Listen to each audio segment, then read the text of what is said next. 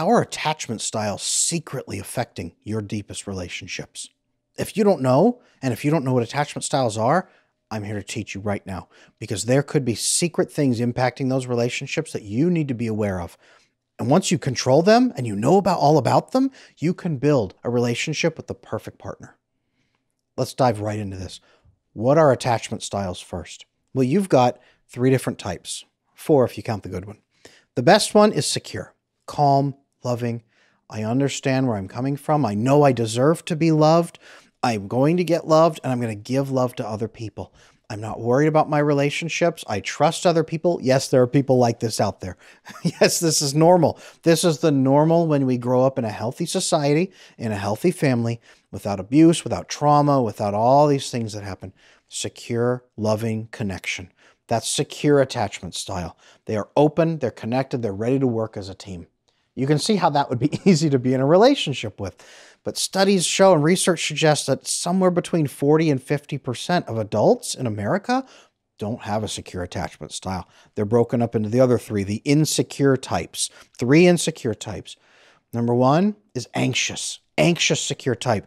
You get into an anxious attachment style. You get into a relationship and you become eager to please. You are trying so hard to make the other person like you. You're trying to get their approval. You work so hard not to be abandoned. You think there's something wrong with you deep down on the inside that they'll see if they stop and pause and look at you long enough, that you're worthless. So you try to make them so happy. If they ever see it, they won't leave you. That's the anxious type. And you're awake all night long. You can't rest. You can't stop because you're constantly thinking about the things that you might have said wrong. If that's you, or if that's your partner, anxious style. Anxious style. Up next is the avoidance style. Now this is very similar, almost opposite, but similar on the inside. I'm hurt. People have hurt me. Maybe there was abuse. Maybe I've got a really strong personality and I push back because I don't like what's happening to me. I don't just take it and try to be nice. I push. You say, no, I'm going to keep a wall up. I'm going to keep a wall up and be very direct about it. And I'm not letting people in. I'm not here to eagerly please people. They can please me. I'm not here for them. I'm not here for that. And you push back. These are people who make a lot of proud comments about how they have never let anyone inside and it's all about them and they are the only person they need in life. A lot of times it's that. It's the avoidant attachment style. It can come from a lot of abuse and other factors too. If that has been your experience, or if you're in a relationship with someone like that, it's very hard, especially the avoidant and the anxious when they're in relationships like that. One is constantly trying to please the other and the other will never be pleased, but can't ever open up and be vulnerable because they're afraid that the pleaser will then turn on them.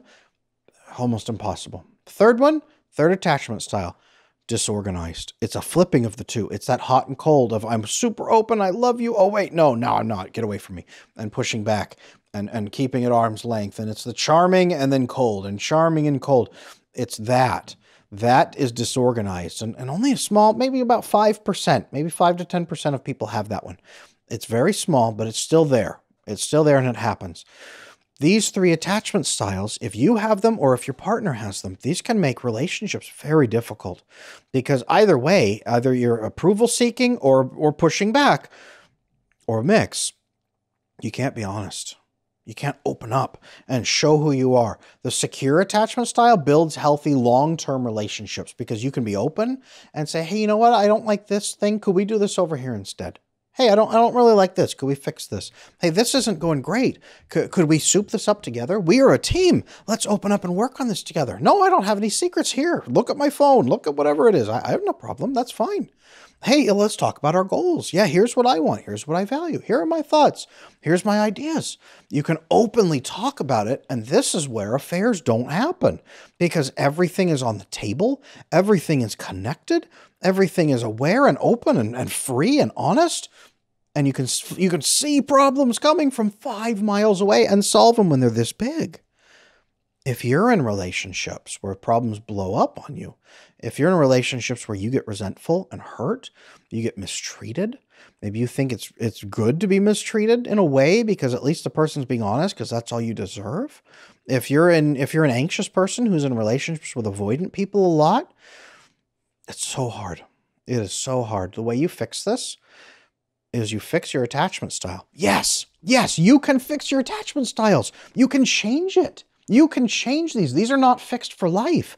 These are how you currently are based on how your parents set you up and trained you to be, but you don't have to stay here. This is one of my biggest problems with attachment styles is people hit these and then say, that's just who I am. No, no. You might be anxious. You might be avoidant. You don't have to be that because you will not build a happy, fulfilling life if your relationships are in total disarray like this. You'll hate yourself.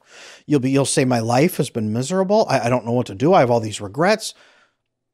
You can do this. You can fix this. I mean, I literally wrote the book on fixing this. My book, Slaying Your Fear, on Amazon is $5.